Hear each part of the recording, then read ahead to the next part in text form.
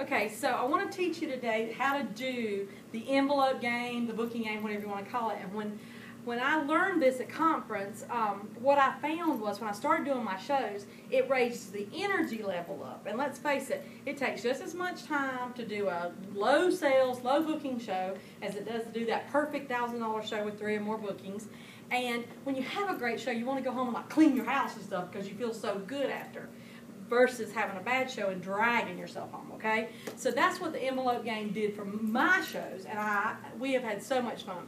So I want to give you a list of what you need to be able to play the booking game, okay? You're going to need bags, tissues, and bows, okay? I have 4 today. I usually take 4 to 7 gifts, okay? You need, in the gift bags, I'm going to show you what's in here, and y'all, most of this comes from the Dollar Tree, okay?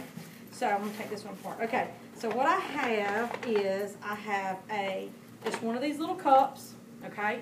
Inside the cup is a sample of the hand and body silk, a sheet like y'all have all been taught to do on whatever is happening this month as far as the hostess exclusive or hostess perk for booking a show. And this one happens to have Muddy Up in it. So I've got these 2 things in here.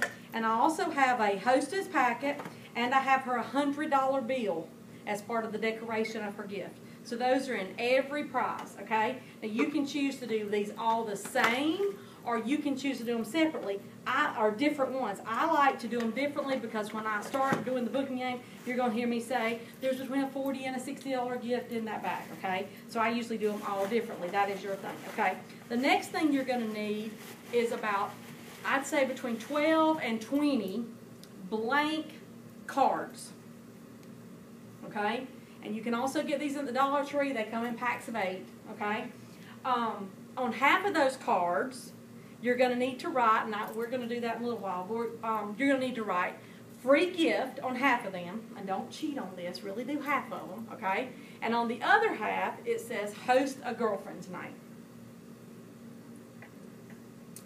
Then you need some sort of little container with samples in it, okay?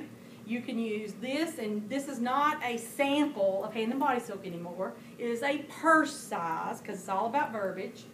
And if you want to put the enzyme peel samples in here, you can, but they are not enzyme peel samples. They are now 1 week supplies of the enzyme peel because it's a 1 application, okay?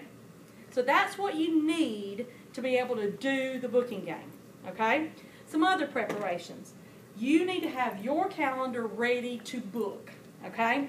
And when I say ready to book, sorry, Casey. When I say ready to book, your calendar has got to have very distinct places that you want to book a show. You see all those blank Post-it notes? That is very, very important. I'm telling you this because trial and error. When I didn't do it this way, it didn't work right, okay? So here's the thing. You ever have any bags you take, you need that many Post-it notes. But the first 2, literally, or 2 or 3, need to be literally so close that they probably won't book. Like if I'm doing a show tonight, I might have tomorrow night as one of my bonus nights. Now, I'm not saying you can't book tomorrow night because I have done it, but it's just not the norm, all right? So you do those, but so the last 3 or 4 are still within your 2-week time period, but they're more the dates you want to book, okay?